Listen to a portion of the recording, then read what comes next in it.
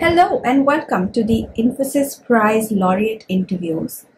And this year we have Professor Rajan Sankaranarayanan as the Infosys Prize 2020 Life Sciences winner.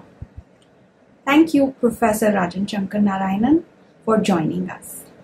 Professor Shankar, you were awarded the Infosys Prize in Life Sciences for your contributions towards understanding the error-free translation of the genetic code in protein manufacturing in the body. Could you please explain your field of work to us? And what do you see as your legacy, or what do you want it to be? Yeah, my field of work is on quality control during translation of the genetic code, or in simple terms, how proteins are made in the cell from the information that is contained in the DNA. Proteins, as you know, are the workhorses of every cell in every living organism. So we have initiated a new line of thinking by bringing to the forefront a forgotten aspect of protein synthesis. That is, how nature uses only one form of amino acids for protein making, rather than using both the forms that are available to it. So we are already figuring out the importance of processes that does this job in the emergence of microscopic to macroscopic organisms like animals and plants.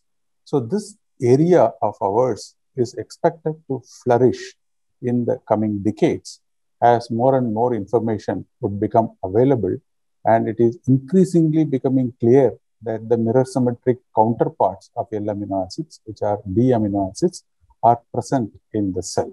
So I consider that this particular aspect of our science where we have brought to the fore is going to be the legacy of ours in this area of research. Professor Shankar, you did your doctoral and postdoctoral research at the Indian Institute of Science, another postdoctoral research with Professor Dino Moraes at IGBMC in France, and for the past 20 years, you have been leading your independent research at the CSIR CCMB. In a research career that has spanned over 30 years, you have worked with the finest minds in some of the world's leading labs. Can you please tell us who or what inspires you? Yeah, so of course, like many people, my early inspiration were my teachers as well as my advisors. But I would particularly like to mention two individuals who brought me into this scientific world and trained me in terms of how one should be doing research and how to look at a particular problem, are my PhD mentor at the Indian Institute of Science, Professor Vijayan, and my postdoctoral mentor, Professor Dino Moraes at Strasbourg, France. You know, they imparted not just by telling you, but by their way or the style of functioning, the importance of discipline and continuous attention to the problem at hand. Currently, of course, I take a lot of inspiration from some of the excellent students that I have in my lab, from their level of enthusiasm, say, die attitude, and also their ability to imbibe larger goals of the team. So the discussions that I have had, or I'm continuing to having with these open young minds almost every morning, and see them evolve over a period of time, over the years, is the one that inspires me to do whatever I'm doing. It has been nearly 3 decades in research for you, 2 specifically in this area of biophysics. You mentioned talking and interacting with your students inspires you. But what really drives you to come back to the same problem day after day?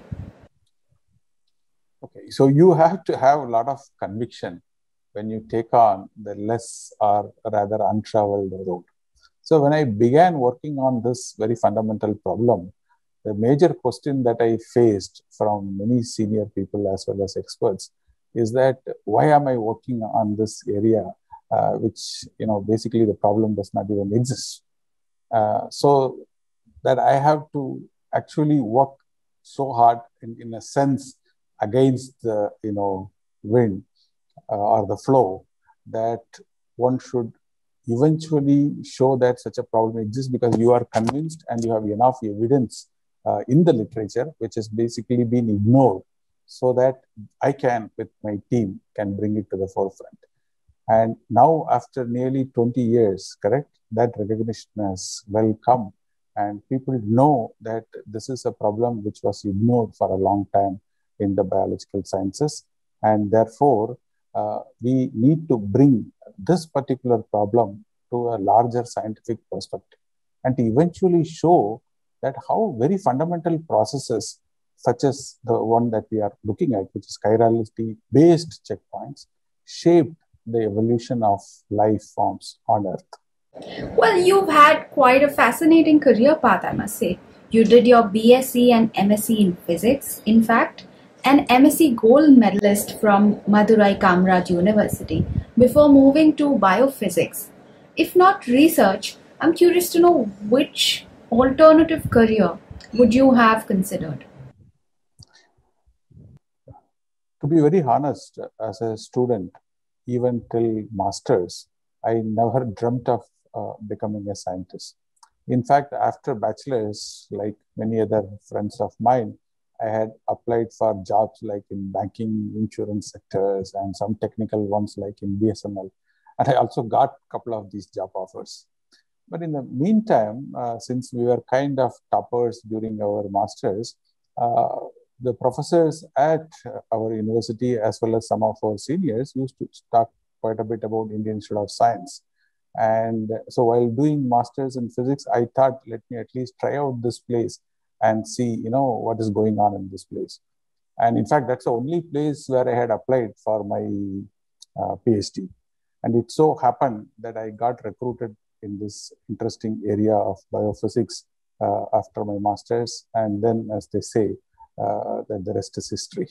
So in a sense, I'm lucky to be in science rather than from day one thinking about I should be a scientist. Professor Shankar, academia, like many other sectors, has been severely affected by the pandemic. At a time when the entire approach to education and research is being rethought, what would be your message to aspiring researchers?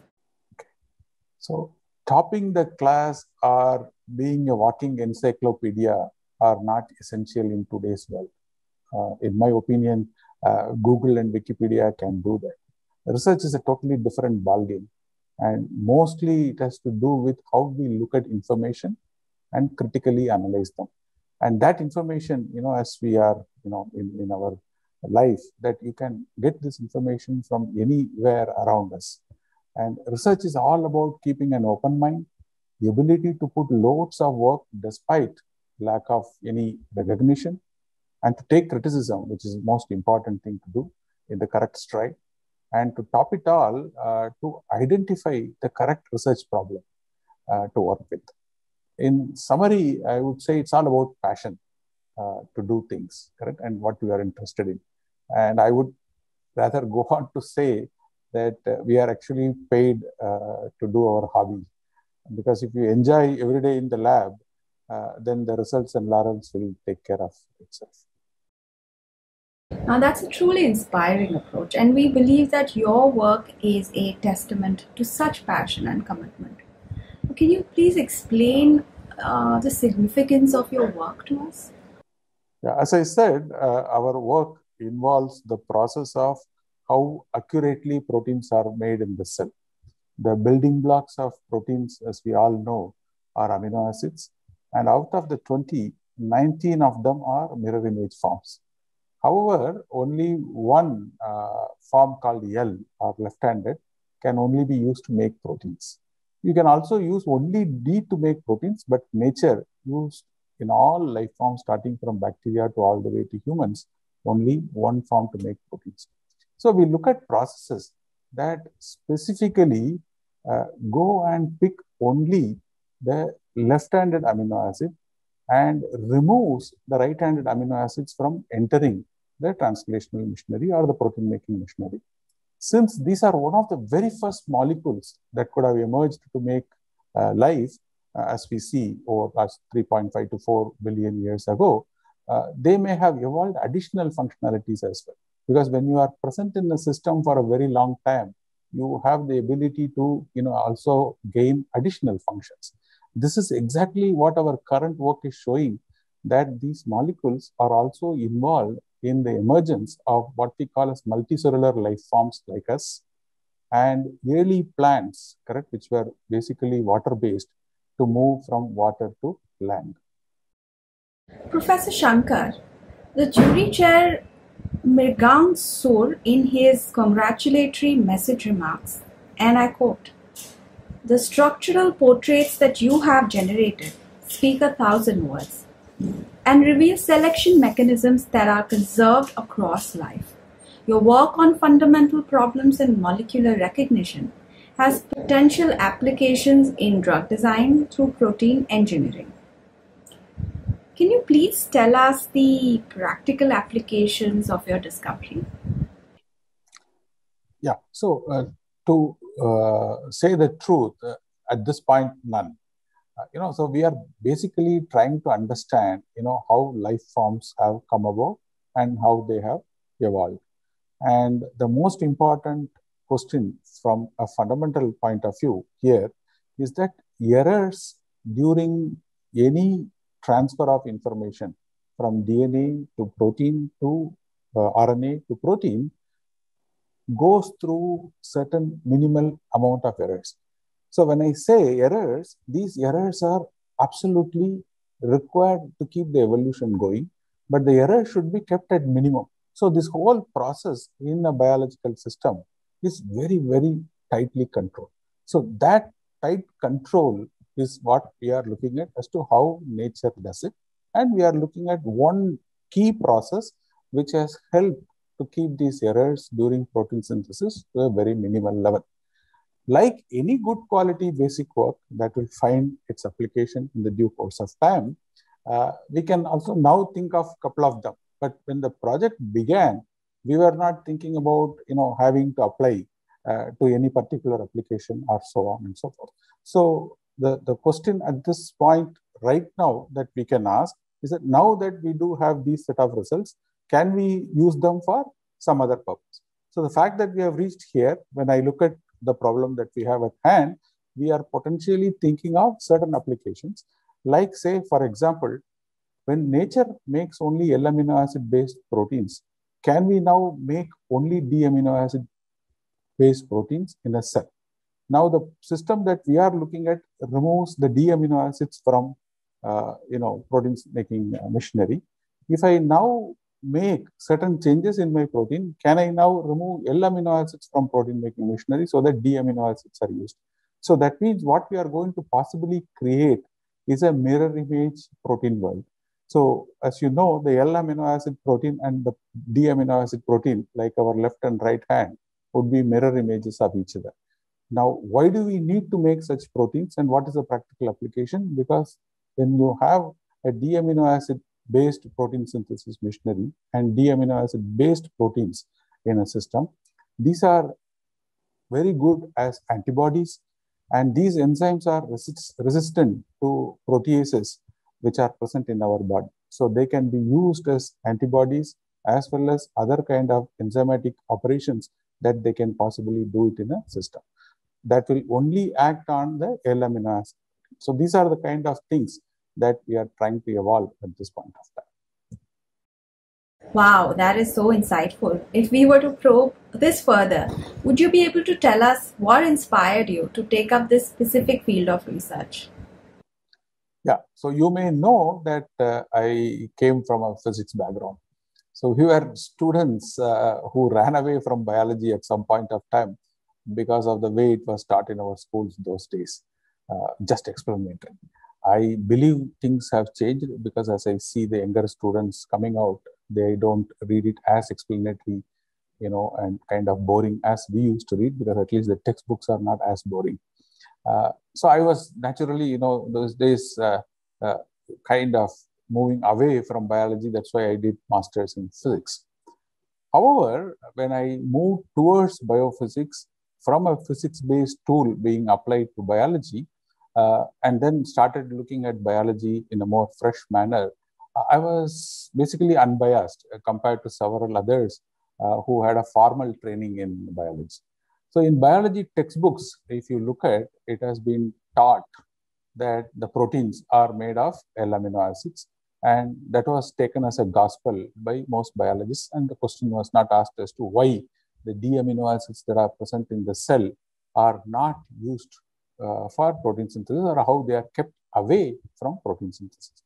However, when this classic experiment, which is present in almost all biological textbooks, which is called a Urey-Miller experiment, in which you had a spark, with mixture of certain raw ingredients that were there in the very early Earth, you have formation of amino acids in that experiment, and you do have during those early, Earth mimicking experiment, both L and D amino acids present more or less at the same concentration in those experiments. So the question that we asked at that time is that if that experiment showed that you have building blocks of L and D amino acids present, how the very first life forms have used only one of those building blocks and never used the other building block. And this question eventually became the inspiration for us to take up this research problem. And nearly 20 years back, we initiated this research, and we continue to work in the same area. Thank you so much. And I must say that it has a profound impact, especially in the middle of such medical breakthroughs. Now, Professor Shankar, if I were to ask you to explain your work and its significance to a 10-year-old, how would you explain it? Yeah, that's always a challenge. Let me try it out. So I have this example, which is, like we have all seen cars. And many of us may have also seen that how cars are made in a factory, in a car factory. And the car is made of hundreds and hundreds of parts, which are sourced from different places, and they come to a particular place where the final car is assembled. So in every cell of our body, where the ingredients are present all over the cell, but the protein making, which is like a car factory, protein making happens at a particular place called a ribosome. Ribosomes are organelles, which you can think of it as a factory for protein making, like a car factory. So when all these small parts which are required for making a car, or in this case proteins, are brought to the factory, you have components which are very similar. Now you have to ensure that the components that reach the car factory are of the correct form. If you have, say, for example, two components which become mirror images of each other, then sometimes there is always a possibility that the components can get mixed up. So instead of putting one component, if you put the other component, which is the mirror image component, then you are going to have a problem in the running of the car or the assembling of the car, and the car can break down. If that process happens, then there's a fault in the car making process. The same way in protein making, if you have this wrong component incorporated in a place where you are supposed to be putting one form of the amino acid, but instead you put the mirror image form, then your protein will actually, what we call technically, is unfold, basically losing its shape, and eventually the protein dies. And when the proteins die, eventually the cell dies, because the function of the proteins are not done effectively in the cell. So what we are trying to understand is that how a particular protein or a process that we are interested in is ensuring that the wrong components are always taken away from the car making factory or the protein making factory, depending on which way that you want to think, and separated out so that only the correct components are eventually used for the protein making. Wow, you've really explained it so well. And the way you use that analogy to simplify the complex work. Thank you so much again, Professor Sankaranarayanan. And we've come to the end of this interview now. and I would love to hear a little bit of reflection from you. So, I know that awards and accolades, they are not something that drives research and scientists. Um, but I just wanted to ask you, Professor Shankar, how did winning the Infosys Prize impact you? As we all know, science is a very, very tricky and difficult pursuit compared to many other, professions. It takes time to build your capabilities, and it takes a lot of effort to eventually initiate your own research work. Unlike, say, for example, if you look at, your colleagues who are, say, in engineering and are in other areas. So the recognitions come much later and also after a lot of hard time. And therefore, it becomes important that people who do really well are recognized, particularly in a context like India. And therefore, there are very, very few of these awards which recognize people with talent at the highest level. And that becomes, not only inspirational to the individual who gets these prizes, but also to people around you. Say, for example, when people like us get this award, who are working on areas, which are very fundamental, we don't get to see rewards every other day. And therefore, how do you, impart that kind of enthusiasm to students is, of course, by talking a lot of science. That's what we continue to do. But whenever we get this kind of recognition from a well-respected body, then people come around and, notice it. And that helps us to eventually do way better than, what we have done so far. And also it comes with a lot of responsibility because these are highly prestigious prizes recognized by the best in the world. So one needs to take our science to the next level. So that's how I see, as what the Infosys Prize will do to people like me, to not only take it as a recognition, but also to see how well that we can take the research that we have done so far to the very next level. Thank you so much, Professor Shankar. I must say it has been a wonderful and inspiring session. Thank you.